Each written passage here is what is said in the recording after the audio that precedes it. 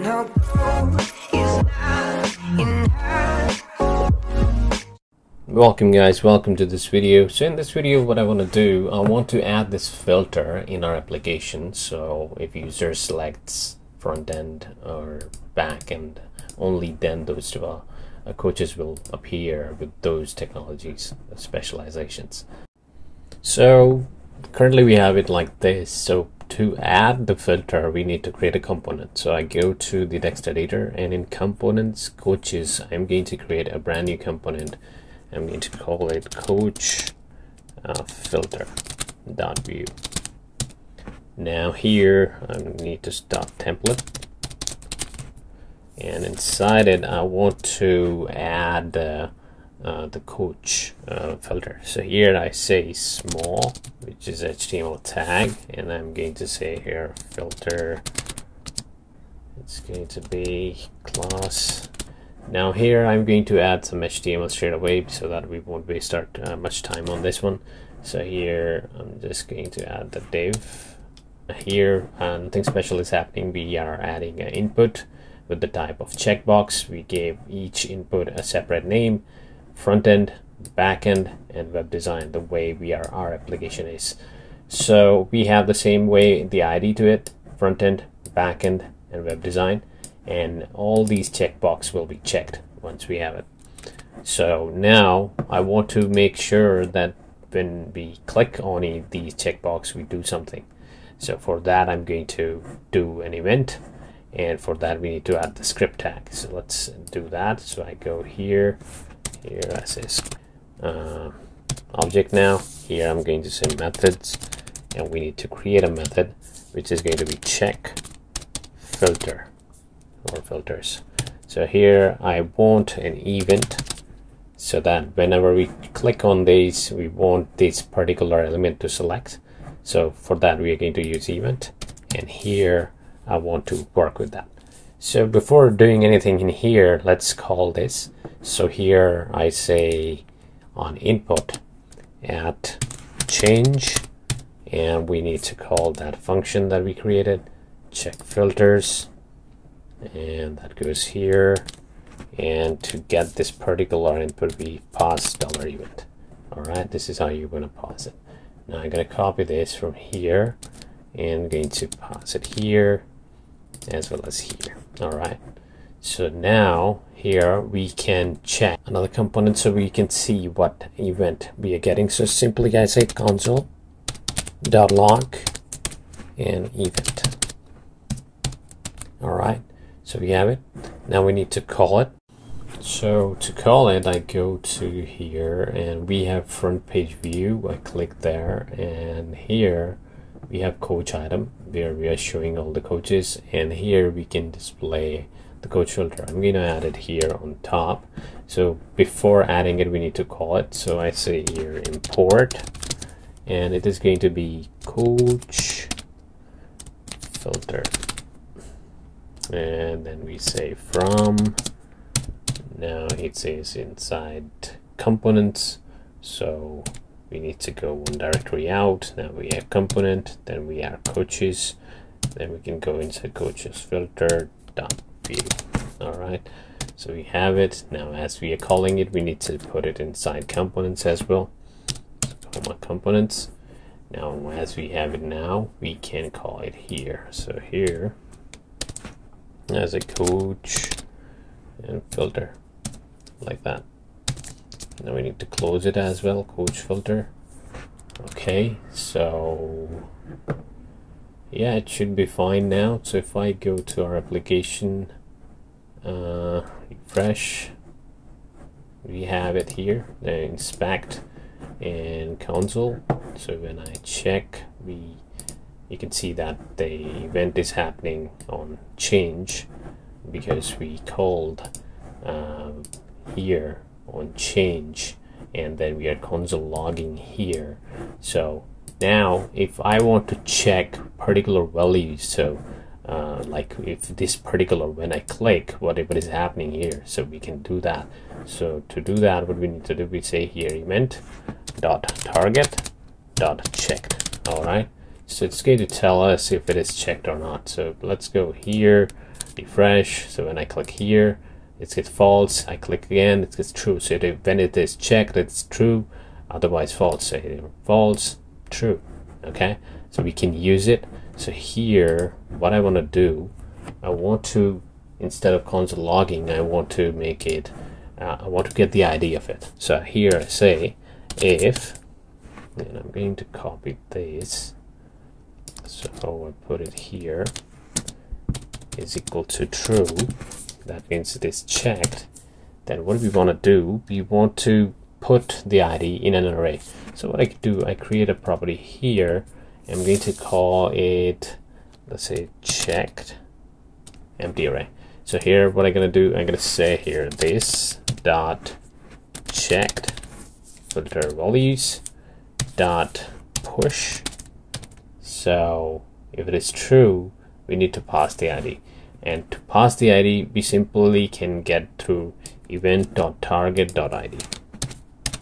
All right, so the ID of it, if you see here, is front end, back end, and the web design. So that is going to go inside there. So to see what is happening, I can, I'm just going to cut this from here, and after our condition, I'm going to put this dot. Now, if it is true, now if else, that means it is unchecked, it is false. What do we want to do in that case? In that case, what I want to do, I want to say this dot check function in JavaScript splice. So we are going to use that, and we need to tell to remove a value from the place where that value is. So we need to pass the index of that value and how many values we want to remove. So you can see that start and delete count. So here, what I'm going to say, I'm going to say this dot checked values dot index of.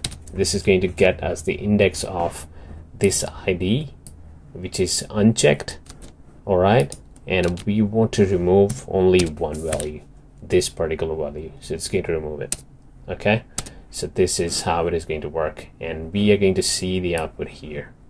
Now, if you remember, all the checkbox by default were checked. So what I do in that case, I'm going to go here, and I'm going to pass the default IDs straight away. So that we have default IDs. Okay, so let me show you. So we have ID front end. So by default, we have these IDs there because these checkboxes are checked. Okay. Okay, now I save this. I go to the browser, refresh the page. Now when I click here, we get backend and web design. Those are checked. Now when I click here, we get web design only. Now when I click here, we get back and web design both. Now I remove this and check this front end and web design. So we are getting what exactly values we need whenever user clicks. Now we're getting the values, so we need to check one thing here, that our coaches are here, right? And the filter options are in separate component. So filter is here and coaches are here. So coaches are coming from here. So we need to pass these values to this component so that we can change the output accordingly. So to do that, what we need to do, we need to emit.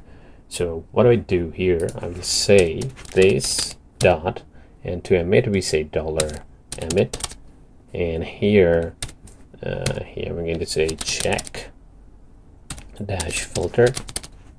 All right, and then I want to pass the values. So these dot check filter values, we can pass it here straight away. So we are going to be sending these values now. So when we emit, it's a good practice we put emit on top as well. So emits, and here in array I'm going to pass check dash filter. All right, should be fine now. All right, so we are emitting just fine. Now, as we are emitting here, we need to go into front page, and here what we can do, we can set call at. So we emitted the change check filter. So here we can use it. So we can say at check filter, equals, and it is going to be a function by filter. All right, so this is going to be, now what it's going to be, I'm going to create a method here for this. So we don't have methods, so we need to add methods here. So I say methods, and they're going to be this method, and this method going to get the values we are passing here. These are going to be available to this method, so we can use them by using the argument. So here's, I see here, updated options. All right, and here we can use these updated options. So currently we don't have any property set here in the front page. We can set a property just like this in there too, and I want to pass these values by default because our checkboxes will be checked by the initially. So I'm just going to copy this, and I'm going to go here, and I'm going to define our value. I will say here filtered, and the array going to be this. Okay, so now what we can do, we can update this according to this update option. So we can say here simply this dot filtered update options. Okay, now we can also do this. We can simply say here console this. Now the console log I also have here, I can remove it from there, and here we have it. So whenever we get to emit, it's going to work. Now we have an adder here. Okay, I forgot to add the comma, so when you put created here, we need a comma. All right, so let's see, refresh, and you can see that we are getting the backend web design backend. So this time we are getting this value in our front page component. Previously it was there, now in front page. Now as we have these values here, so we can modify the display coach list, which is what we need. We need to modify it because currently it is showing all the coaches coming from this. Now we need to modify it. So to do that, what we can do, we can use a function again, and it is going to be dot filter. So here we are going to pass coach, and then we are going to say that each coach check these conditions for it. So we're going to say if this dot filtered coaches, so we have this array here, and they're going to be a JavaScript function, and again includes. So we are saying if it includes, so first I'm going to check front end. All right, and second thing I want to say that coach.skill. So each coach is getting the skills. So here we have the skills for each coach. So we want to check if that has the value. So here we're going to say coach.skills dot includes.